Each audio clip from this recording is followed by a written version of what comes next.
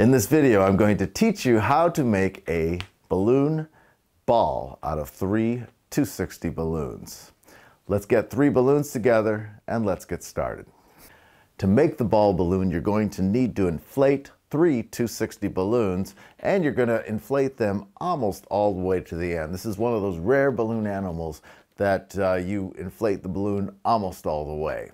So for purposes of helping make this clear, because this tends to be rather confusing, I'm going to call orange number 1, I'm going to call yellow number 2, and green will be number 3, and hopefully that will help you decipher how these balloons go together. So let's start with our first balloon, which I've designated the orange balloon. Take your first balloon, tie the nozzle to the uninflated end. There's that little bit of uninflated end that you've left.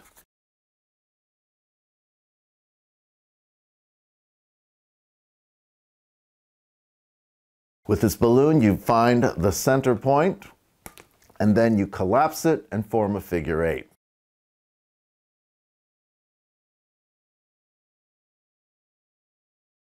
And that's balloon number 1.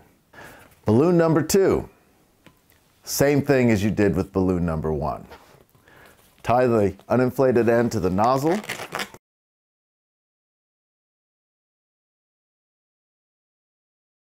Find the center point and collapse it. Twist. And you form a figure 8 or bow tie. Balloon number 3 is actually quite similar. You're going to tie the uninflated end to the nozzle.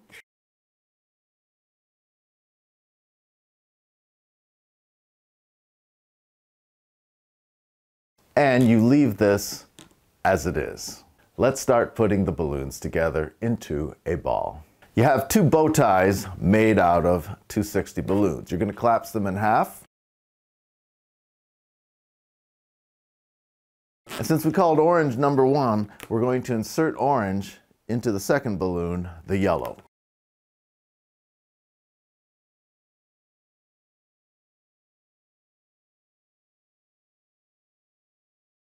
Something worth noting is that the seam for the orange balloon is actually underneath right here.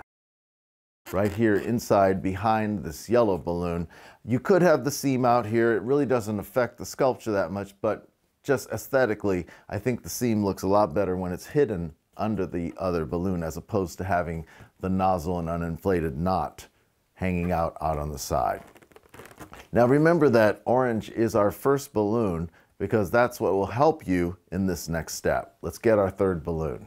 One thing I don't think I showed you earlier is that I actually twisted this so it's in 2 different segments for our third balloon.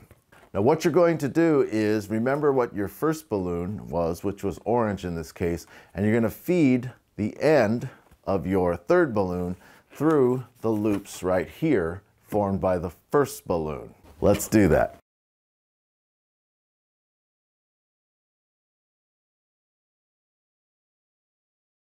Same with the other side through here.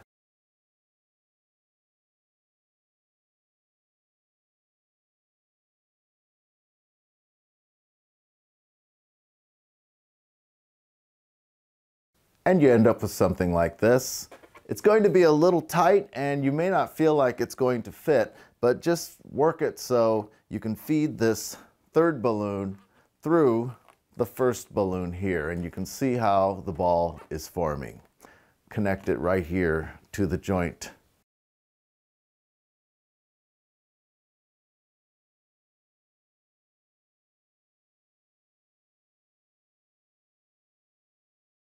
Make some adjustments.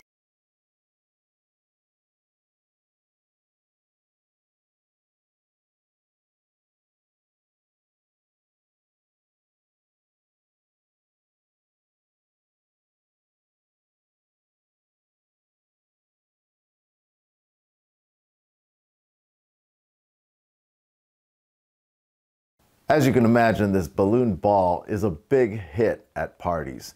The kids will love it. You've probably seen kids batting balloons around, and when you were a kid, you may have batted a balloon around.